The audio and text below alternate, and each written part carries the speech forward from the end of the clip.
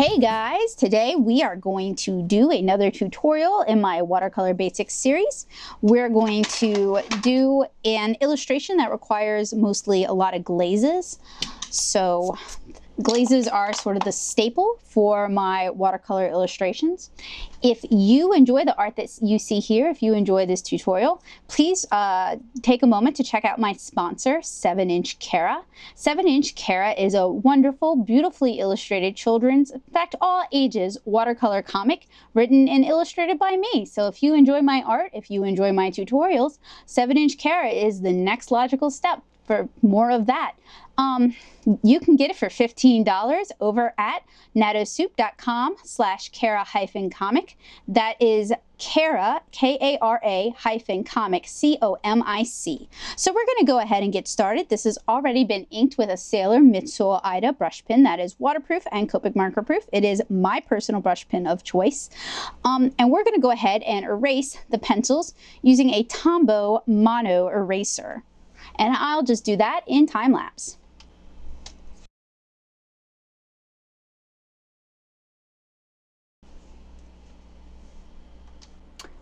All right, now that that's erased, I'm going to go ahead and reestablish that mandala I'd sketched around her head, or what will become a mandala, very lightly in pencil. And then I'm going to clean that up so we have a nice clean edge, doesn't have any of that petting. And petting is that sort of sketchy, tentative line that many people do.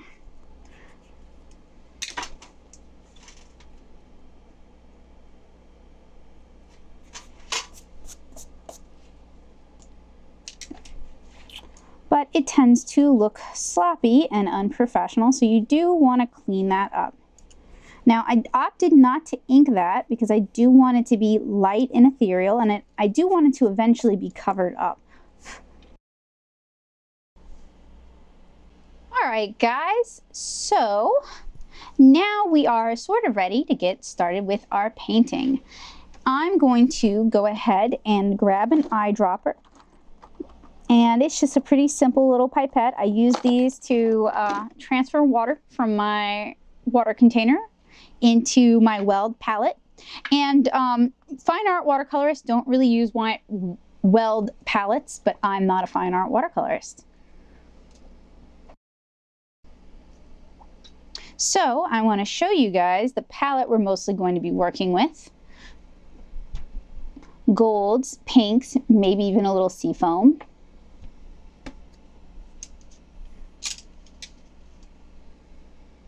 So I'm going to go ahead and start by activating my pigments, just brushing some water onto them.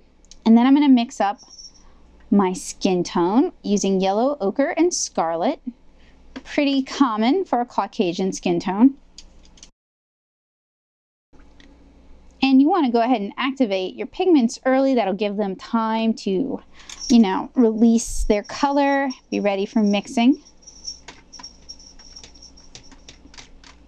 So we're going to start off with a glaze, which is a combination of cerulean blue and ultramarine. This is the color I usually use for sky.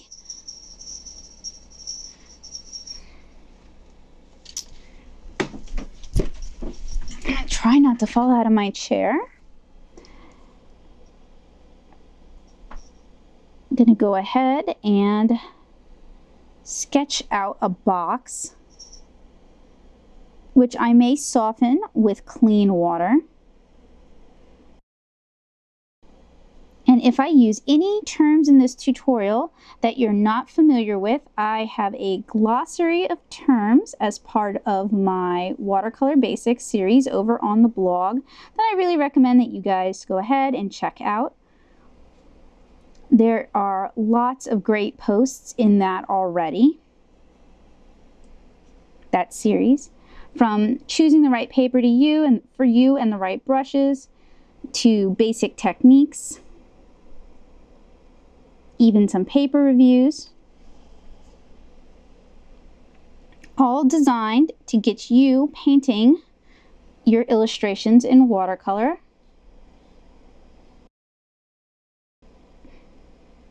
Now, a glaze is really just a thin layer of watercolor, which is how you should be handling watercolor anyway. All right. I'm gonna brush out some of the more harsher lines.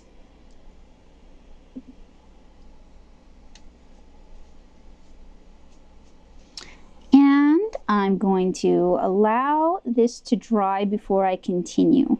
When you paint with glazes, patience is your best friend because you really need things to be dry, especially if you're working on inexpensive papers like this Canson Montval, which is what I use when I paint 7-inch Cara, but it is not what I use when I am doing larger illustrations.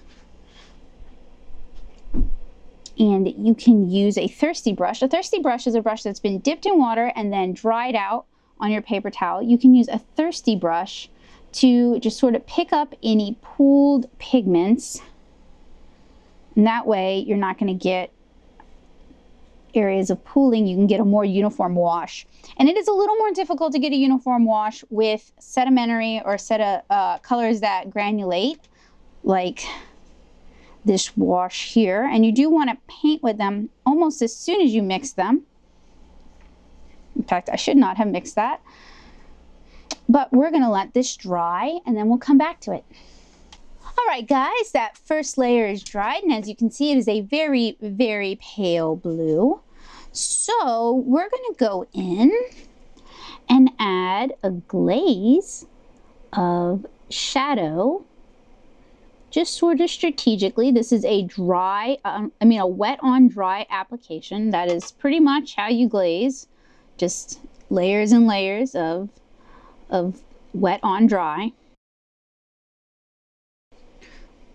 And you're going to want to work with the biggest brush you can comfortably handle. So I could go a little bigger than this, honestly, but my larger brushes are unfortunately being conditioned right now, so I just have to be patient. And if you're working with larger brushes, you can safely use a synthetic. I find that the really nice Kolinsky sables really shine when not when I'm doing little fills like this, but when I'm trying to draw details. Now, a synthetic won't hold as much water as a nice natural fiber brush, but they're much more affordable. So if you're just getting started, don't feel bad if you need to use a synthetic. So we're going to do a little blending. We cleaned our brush with clean water. Clean is the key. And we're just going to soften some of the transitions. And I'm dabbing excess water off onto a paper towel. Then I'm gonna just go in and pick up any of the water that might have pooled.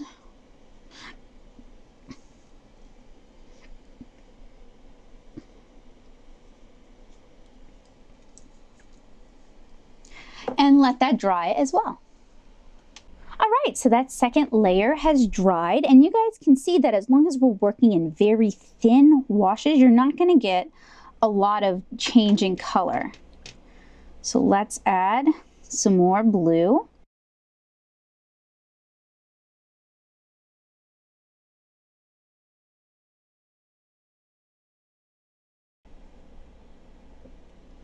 And while we wait for that to dry, I'm going to go ahead and mix up that skin color. And it's going to be handled as a glaze as well, but I can't apply it until the background is dry because there are areas of the background that are touching areas of the skin. You can work continuously so long as you're not applying wet onto wet, or else there will be bleed. And you might want bleed, but in this case, I don't.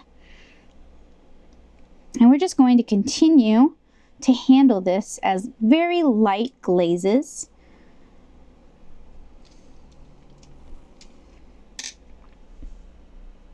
So I'm going to let this glaze dry and I'll get back to you guys once that is dried. All right, guys, that layer of blue has dried. Now we can start our first layer of skin tone. Still working with the largest brush I can manage. These larger brushes are good for blocking things in, but at this size, they're really not ideal for detail. And the reason you want to work with the largest size you can handle is it helps prevent your work from becoming muddy too quickly. And as you guys can see, her skin is very, very pale right now. But we're going to build up depth of color through glazing. Of course, as soon as I blot away some paint, dang it. See, that's one of the really big problems in my opinion with these synthetics, is that they just drip the paint. And this is a Utrecht Red Sable blend. So it's good for blocking in that background, bad because it just sort of lets go of the paint, allowing it to splatter everywhere. So it's really good if you need to do splatter effects with like whitewash or ink or even watercolor, because it does not hold on too tightly.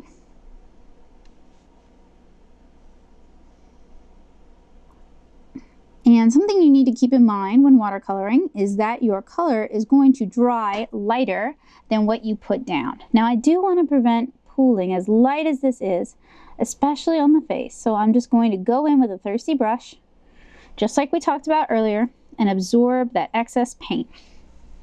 And I will let that dry and come back in a little bit.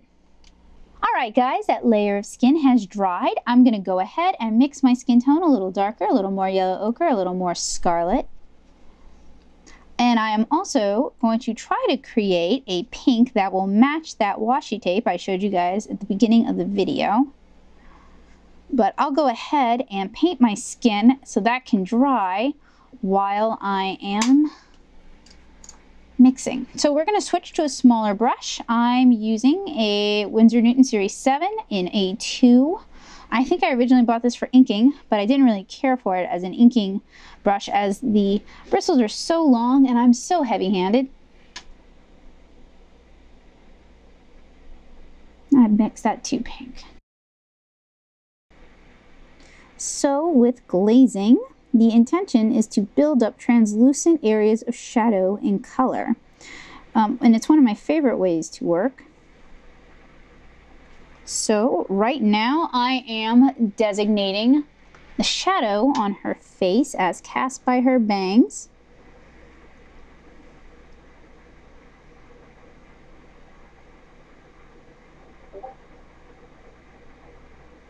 Also designating which side of the face would be turned away from the light source.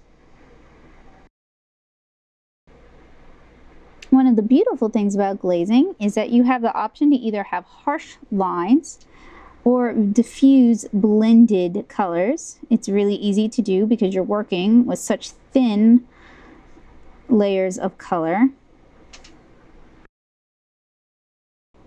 And in case you guys are wondering, I am working with a self-assembled mixed palette of my favorite colors, many of which are, I must admit, pre-mixed convenience colors.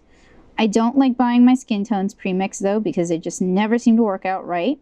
And it is a combination of Winsor and Newton semi-moist pans, Winsor and Newton tubes that have been dried, Soho watercolors, which are a Jerry's Artarama brand, which have been dried. Those are a very inexpensive brand, but they are not light fast, they're not archival.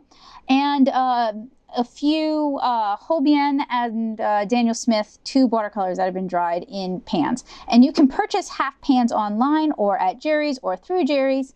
They're really not hard to find. And I find that I don't really have a problem with my tube watercolors reactivating. I know some artists say they do. I have not really encountered many which are problematic. So we have applied our skin like thus, and I'm just going to absorb with a thirsty brush any additional pooled color and grab a picture for the blurb.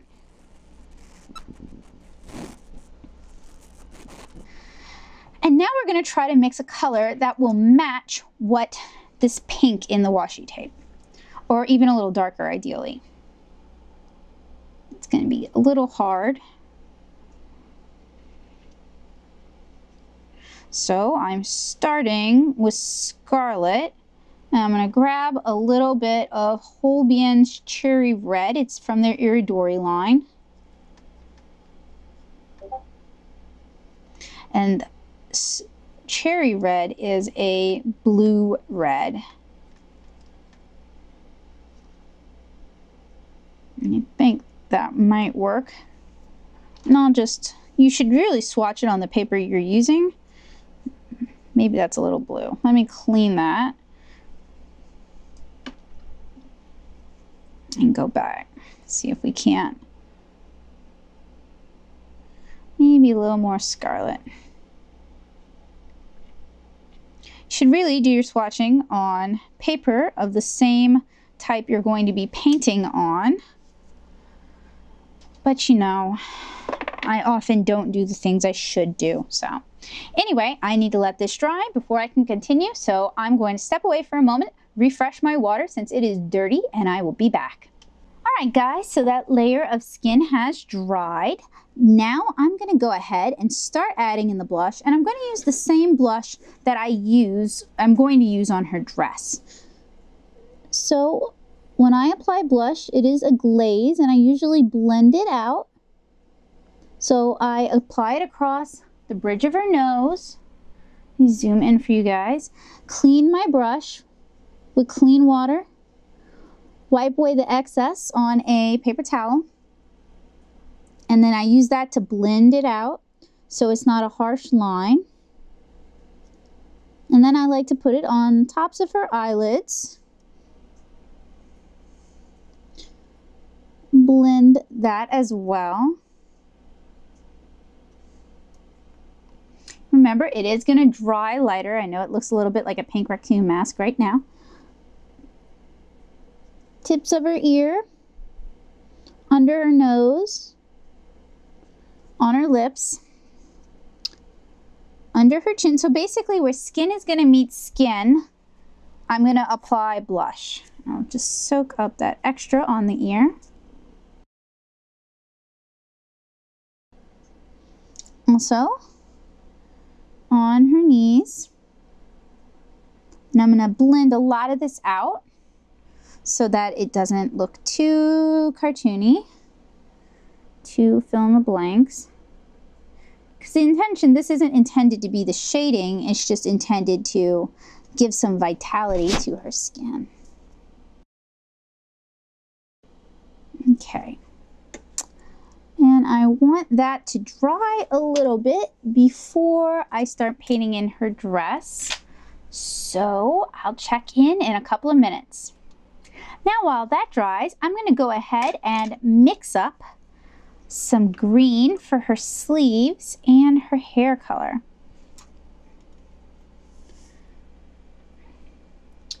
And I'm using an inexpensive squirrel brush from Jerry's for this. Ooh, a little too generous. See if I can sop some of that color up. And that needs to mimic a mint green that I have. So it's going to need a little bit of blue. In fact, we could take some of that blue maybe.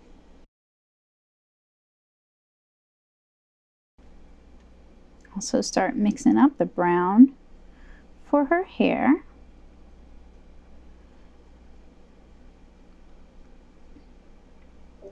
And clean that brush. All right, so it looks like her skin is dry. I can do another layer of glaze.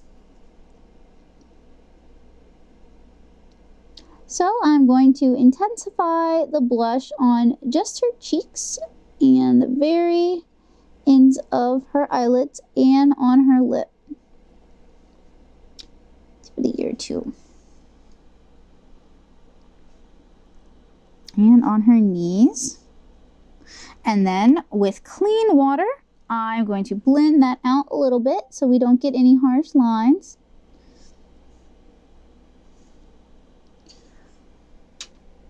And I'm going to paint over that with skin tone, and it'll help solidify it and help make it look like it belongs together. Right now it looks a little disparate. We're going to use a size 4 brush. We're going to go ahead and start painting the bodice and skirt of her dress.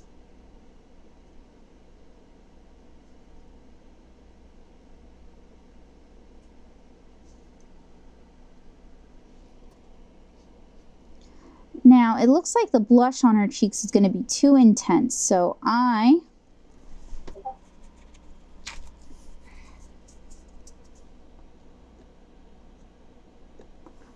blot it a little bit with that piece of paper towel. And that's one of the reasons why I like Viva. They make a unpatterned and untextured paper towel that is really good for just simple cleanup, simple fixing of mistakes. Not going to leave a texture behind. You might want a texture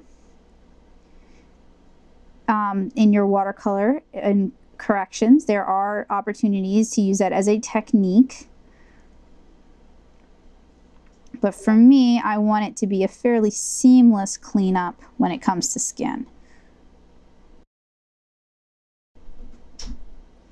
All right, so that needs to dry. So what I'm going to do is I'm going to wipe out the excess water from the brush and just use it to dab up a little bit of pooled paint, and use a little bit of paper towel to pick up a little bit of overflow, and we're going to let this dry. All right guys, that layer of pink has dried, and we're going to move back on to the skin. And you want to give your paint a good mix. If you've let it sit for a while, clean out your brush and then go back into it again. That way, if you have any of your pigments settled out, you know, you can get them resuspended. Now with glazing, each layer you paint, you want to cover a little bit less or a lot less, but you always want to make sure you're covering less than the layer before. Otherwise, you're kind of defeating the purpose of doing a glaze.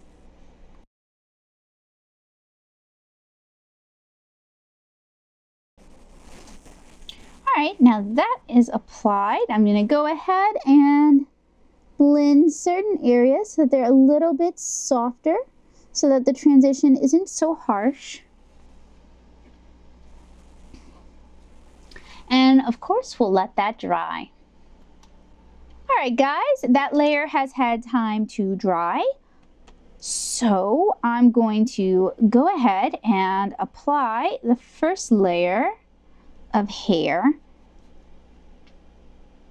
And it's going to be a pretty thin, light layer. Actually, that's too thin, too light.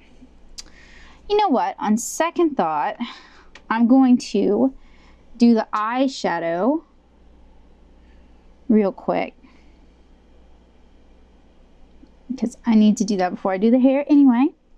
So I'll zoom in for you guys.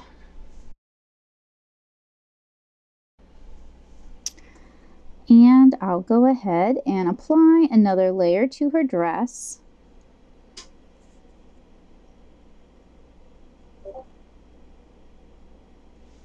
So as you guys can see, glazing is just a really, really simple technique. There's really not a whole lot to it other than patience and a little bit of fine motor skill, hand-eye coordination.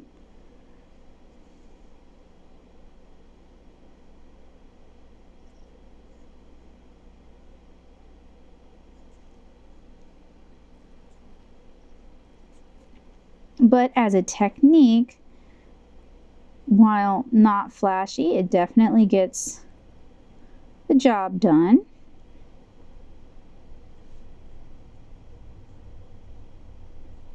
And it's one of those things that once you know how to do it, it will serve you for the rest of your painting career. not really a big fan of fancy techniques or trying to make things seem complicated just to make what I do appear to have more value.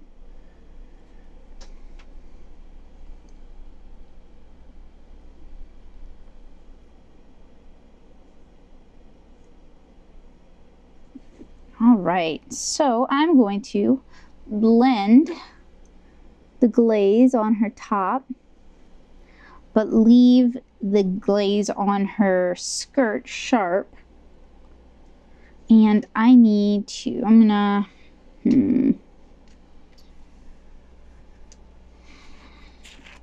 since the dress takes up so much space, there isn't a whole lot I can work on that isn't adjacent to it. Clean up that bit of color. So I need to let this dry before I can come back to it and continue working. All right, now that that layer has dried with the dress, I'm going to go ahead and start the skin with this size 4 brush, and we're really just blocking it in right now. It's still kind of light.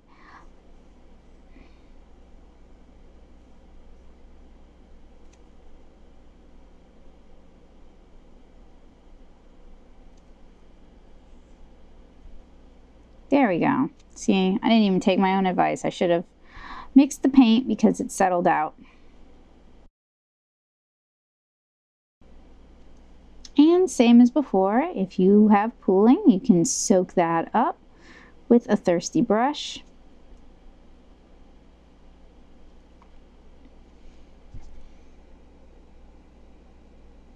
And I'm going to go ahead and mix it a bit darker.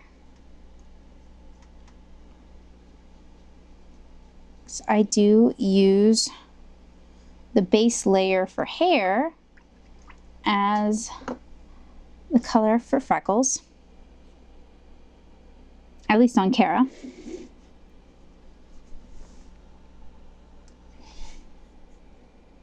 And then using a size 2 brush, just going to start drawing the freckles in.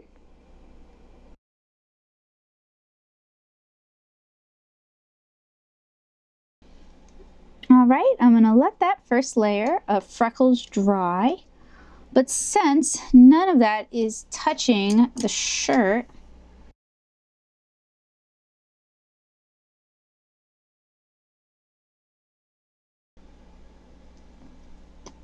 and now to let that dry. All right, guys, so those layers seem to be dry.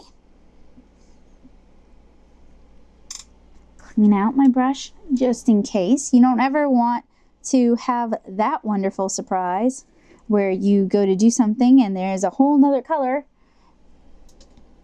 that you accidentally left. I really recommend not working with your water cup across from where your hand needs to be, but due to the limitations of recording, that is just sort of inevitable. So sometimes I will let my skin tone evaporate overnight to get darker. Ooh, that's going to be too much yellow ochre, I can tell. But I'm going to try to get this one knocked out tonight. Although it is getting pretty late, so that might just not be possible. So I am darkening up my skin tone and going right over those freckles. And you guys see that I have bulldog clips on the side of the page. That is because even though this is a 140-pound Canson Montval paper, it is very, very prone to buckling if you don't stretch it. And even clamped down like this, it is kipping a little bit. So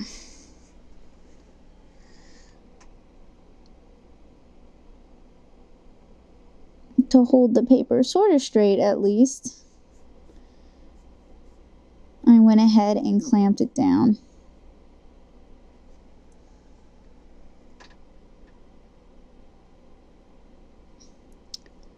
And we're on like our 5th, maybe even our 6th skin tone glaze. So as you can see, if you're using glazing as a painting technique, it really does take some patience because it will take a lot of time. And I know that is the big complaint that a lot of people have, is their watercolor doesn't go very well because they just don't have a lot of patience.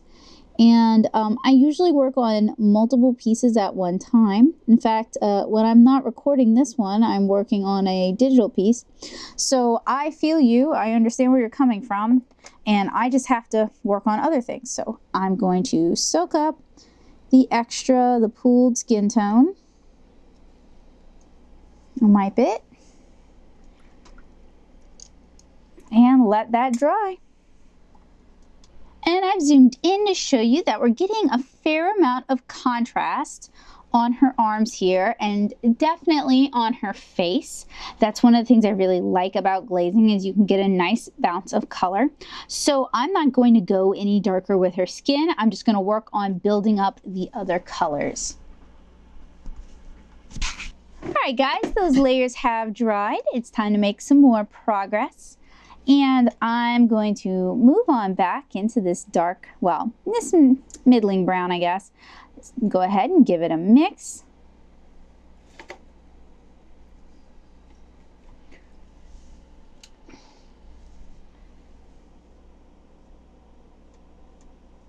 Not getting much darker, that's okay. Soon we're gonna switch over to concentrated color, mixed up from the pan.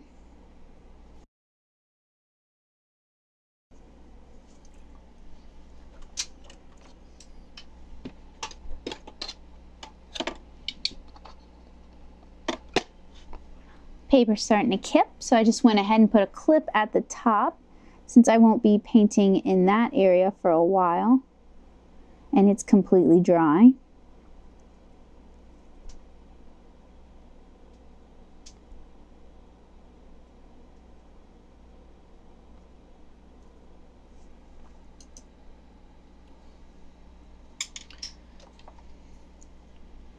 Switch back over to a smaller brush.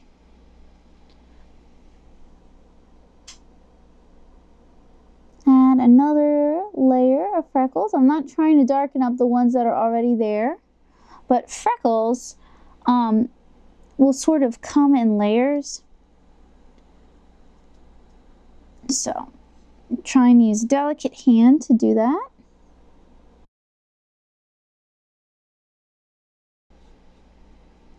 Go back into the green.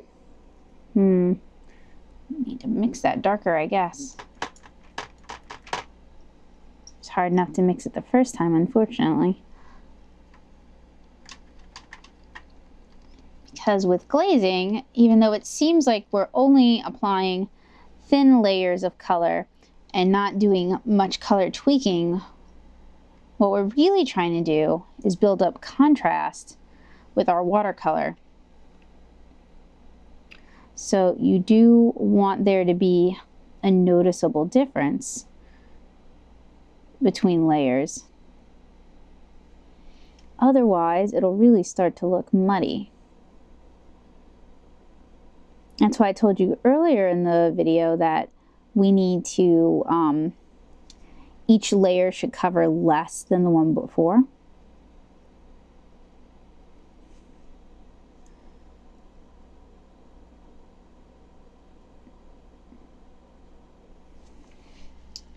That helps build up contrast.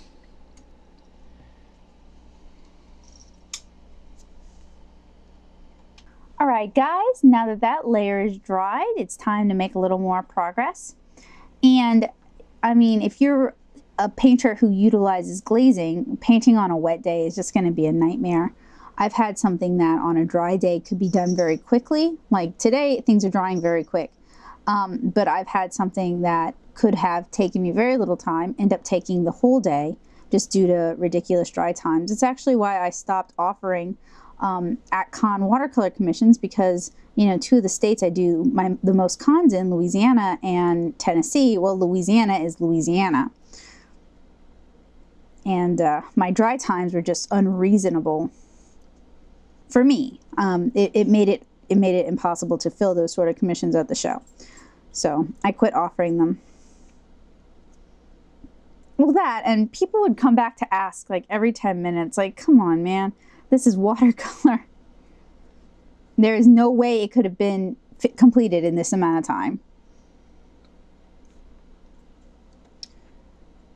I mean, even something very simple like what I'm doing here for you guys, with as quick a dry time as it's having, it's still taken a couple of hours to work on.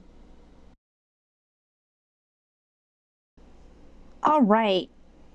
I think I am going to let this dry overnight and come back tomorrow and finish things up. So by allowing this to dry overnight, I'm going to do some complementary color shading, and that's going to help prevent these colors from picking up immediately. So if you utilize a lot of glazing in your watercolor technique arsenal, you do want to be a little bit strategic about how you do things and in what order you do things.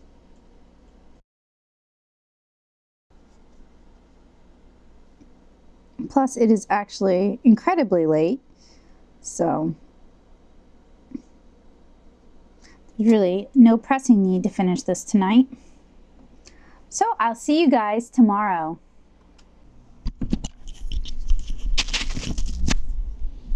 All right, guys, this piece has had a chance to dry overnight. So we're going to go back in and just darken up specific areas. And I actually allowed my paints to sit overnight. There are conflicting thoughts on that because dust or animal dander can drift into it. I do have it up on my drafting table, and I do shut my cat out at night. So there wouldn't be any additional cat hair drifting into it, but I'm sure there's still some in the air that could. But it also allows my colors a chance to evaporate and concentrate a bit. So in that regard, it's actually useful for me to do this. Of course, the colors have to be stirred again after they've sat all night.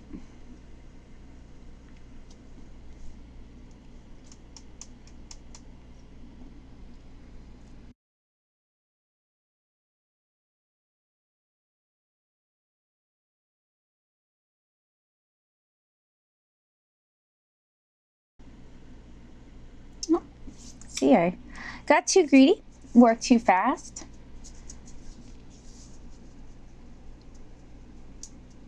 And you know what, I'll just leave it like that, since the green is a contrasting color anyway, and it doesn't have too far to spread. And I'll go ahead and reactivate some of the colors that I'm going to need for today, and give those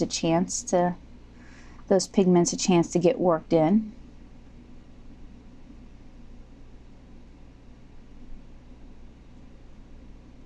And give this a chance to dry.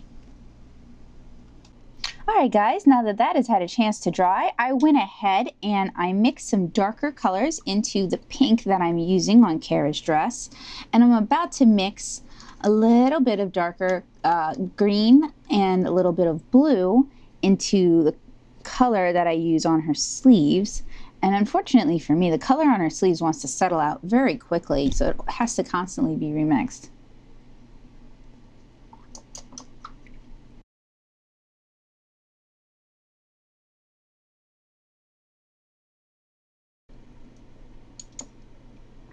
And I'll go ahead and start working on her hair again.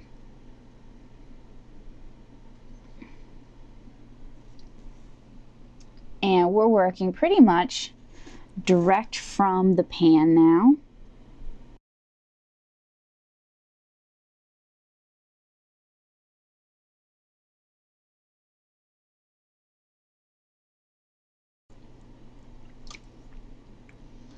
And I'm also going to fill in her mouth with a naphthol red. So, a little bit off topic. This is a Vermeer Utrecht Kolinsky Red Sable. And something I always thought interesting is that a lot of art stores will name their store brand stuff after famous artists, but it often has no relation to the actual product. So like there are Van Gogh watercolors, and Van Gogh was not known for his watercolors, for example. Or Vermeer was not known for his watercolors either. And I'm sure there are watercolorists that we could be honoring rather than giving that honor to dead masters who painted in oils and tempera. But, you know, I guess they want to go with names they think people will recognize instead of trying to develop recognition. I don't know. If I were a more serious watercolorist, if I were a fine art watercolorist, I would probably be kind of ticked off about it. But you know, to be honest, literally nothing is named after comic people, so, and very little is named after animators either.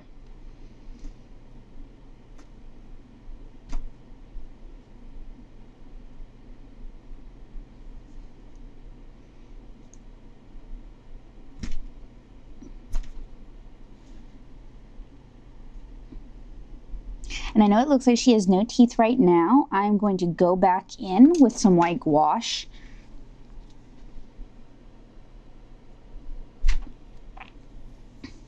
And paint in her teeth. You guys can't see it, but I have a big gray beast on my lap who's swishing his tail furiously. He's angry that I'm trying to paint around him. So he's making it a little difficult to... Oh no, that's too much. I ruined that.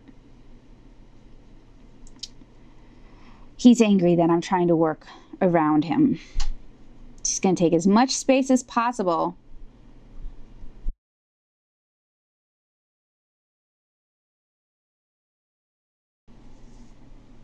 All right.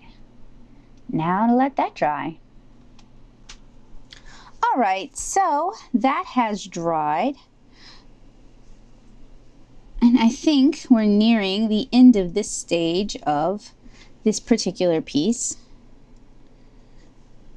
Soon we'll be applying the shadows and working on details.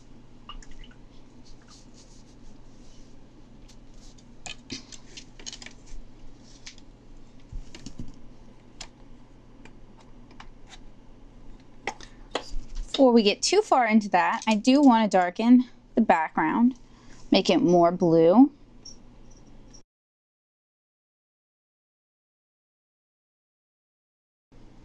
Because contrast is your friend with watercolor. A lot of artists are afraid to go too dark, but if you really want a striking children's book sort of style, you really need to spend the time to make sure your colors are right, to add detail, to rework things.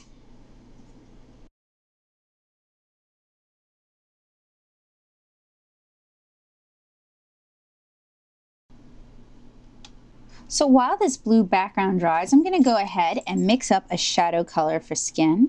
And I do that with Naphthol red and a little bit of purple or even mauve, depending on the lighting in the picture.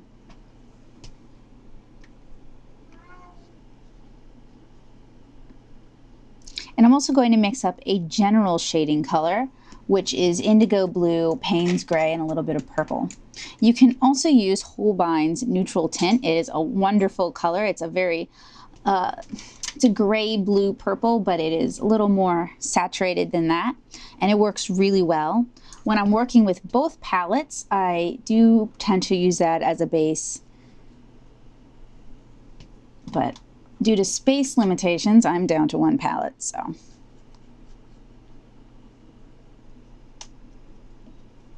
And you want to be careful if you're using Winsor and Newton's indigo from the half pan or the moist half pan, because it tends to be a very blue-green. It tends to be very cold, so it can kind of wreck your skin tones if you're applying it to skin tones. So I need to allow, I mean, the background is pretty much dry. I guess I could get started with the skin.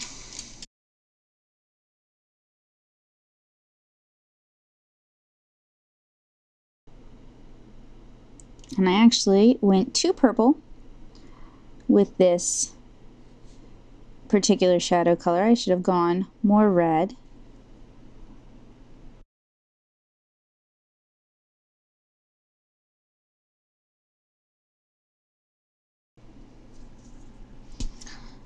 Yeah, that's way too purple, unfortunately. You see how it makes the skin tone look muddy instead of shadowed?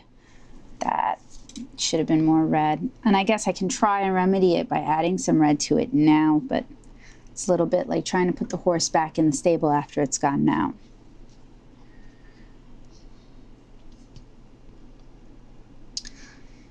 Anyway, though, I do need to let that dry before I can continue.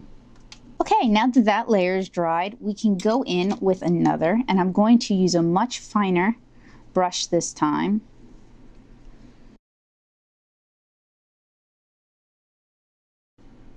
And you guys can see how much that purple grayed out the skin.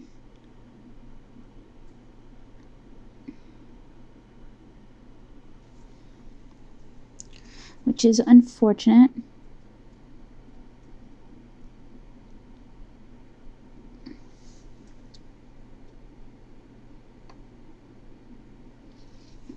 Really ended up being more purple than I'd wanted. But I'll try to rescue it in a little bit. And we'll see if that can work. Sometimes by adding another layer of the skin tone, you can rescue really grayed out, muddy looking skin.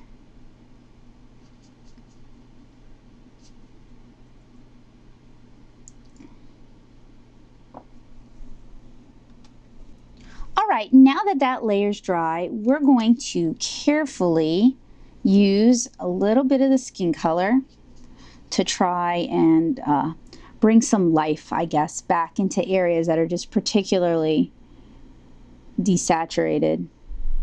And you have to be really careful with doing it like this because it can quickly become overworked, which is something that I fear the whole piece, honestly, is suffering from. And to be really honest, cheaper papers like Canson Montval are very prone to becoming overworked very quickly. When you put too much paint on them, they tend to get chalky and colors lose their vibrancy.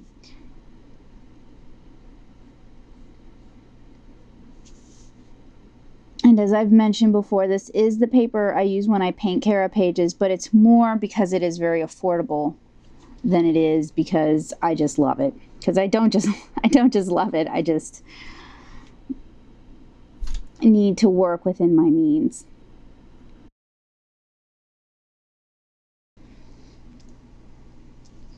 And I know it looks really, really, really dark. So we're going to blend it out a little bit with some clean water and use a paper towel to blot some of it up. And if I can't get this to work, I'm just going to move on with it.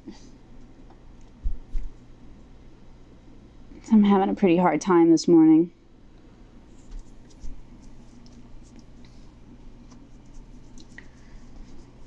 Mostly trying to work around that cat.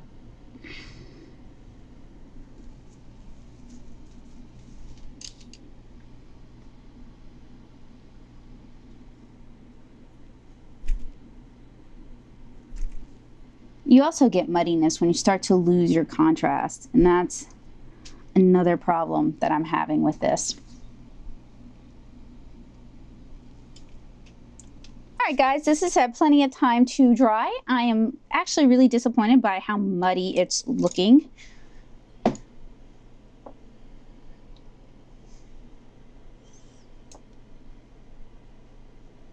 At least her skin.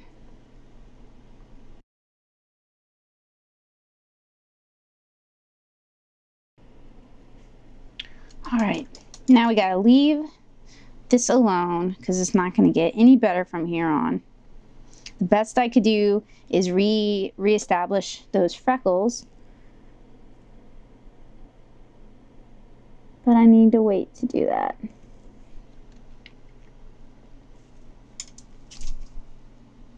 All right, guys, now that the skin tone has dried, it is time for us to go ahead and start applying that shadow color elsewhere.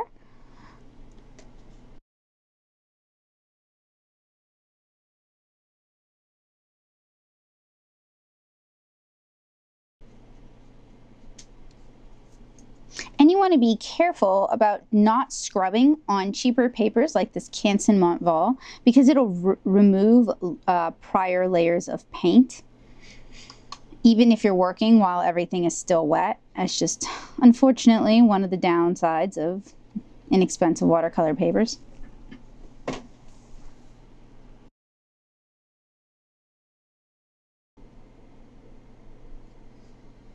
You can see, let me zoom in for you guys. You can see on the bodice, if I kept moving the paint, it would have removed more of it. And you can see down here where it would do the same. So that is definitely something you want to be wary of when you're working on inexpensive papers. They tend not to take layering very well, even if you allow for ample drying time.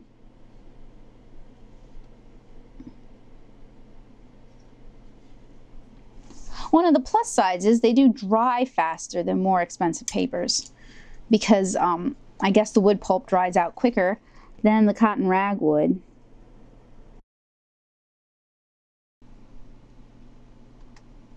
Okay, so now we can start working, finishing up the hair, adding freckles again, and working on highlights.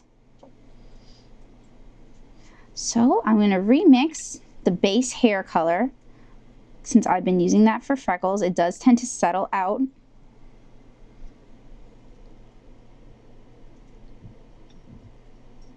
And add those back into areas where they got kind of muted with all the layers, so definitely on the neck.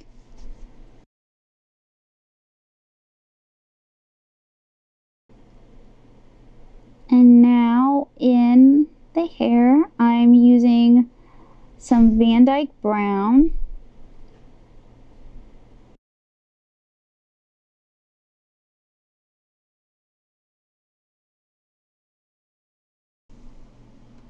All right, so we are nearing the end of this, thankfully enough. And so what's really left is adding maybe a little bit of darker shadow, just here and there. And then adding highlights. And then in a different tutorial, we're going to talk about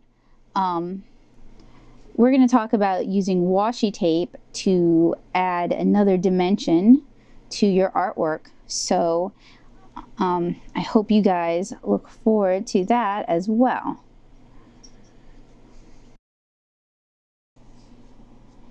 And unfortunately for me, this piece didn't go quite as well as I'd envisioned, but I hope you guys enjoyed watching me work on it, and I hope you were able to learn something. Or at least felt inspired to maybe try a new watercolor technique. Glazing is honestly very easy to do, but it is very time consuming. All right, so let's see, that leaves a little bit of the hair, and we're going to go over to sepia.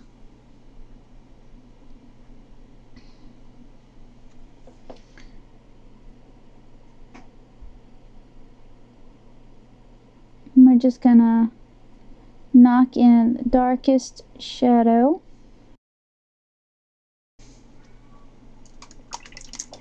And let that dry.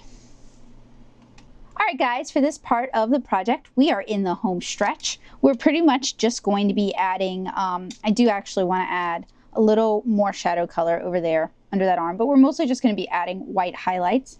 And you can use white gouache, which is a type of opaque watercolor, or you can use Copic opaque white. And it really, my preference is really just whatever I have at the table, on the table at the time, because they're very similar. So I'm going to use Copic opaque white.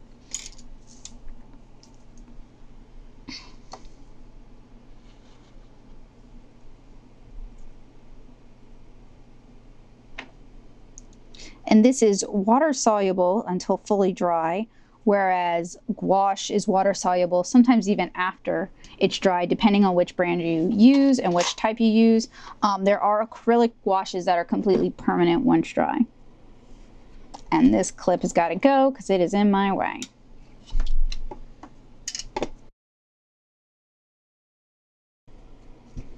This does too. I'm gonna have to reclip it though.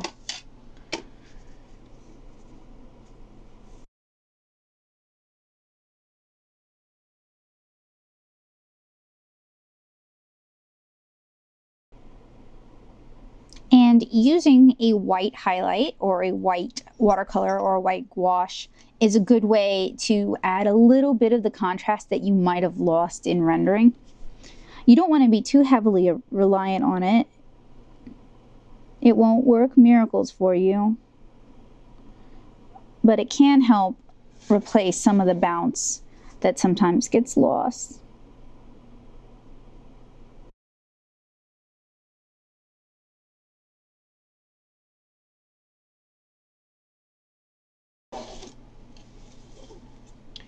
All right, so our highlights have been added.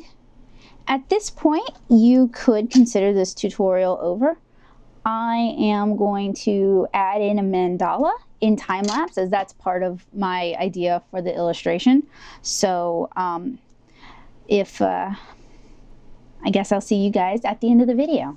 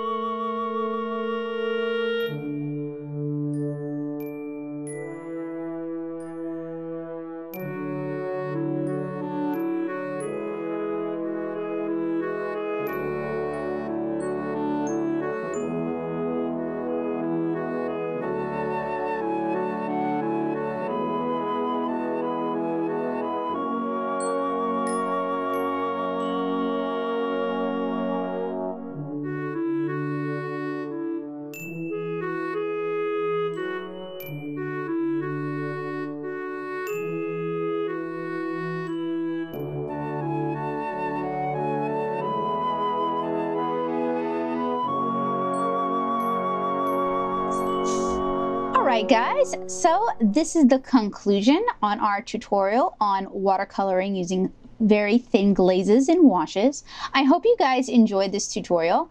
Next in the lineup is going to be using washi tape to add another layer of dimension and excitement to your art. So please keep an eye out for that. If you enjoyed this video, please remember to leave a like. And if you have any questions, suggestions, or comments, just leave a comment down below.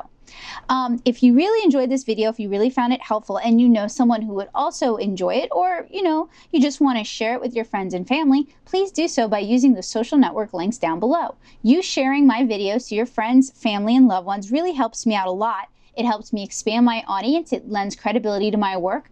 Both of those are very important things. If you really enjoy this sort of content, head on over to the blog, natosoup.blogspot.com, for more of my watercolor basics series, as well as loads of tips, tricks, tutorials, and reviews surrounding all around comics, watercolor, and art supplies. If you would like to help make more content like this possible, head on over to my Patreon at patreon.com/natosoup for information on how to join my community of art nerds. Patreons get exclusive content made just for them. They get early access to videos, and they get priority voting on what's next in the queue. So if all of that sounds ideal to you, that is the place where you should be. I'm Becca Hilburn. Thank you guys so much for hanging out with me today in my studio. If you get a chance, go over to natosoup.com/Kara-comic to check out the comic that this cute little gal is from. And I'll see you guys again really soon. Bye!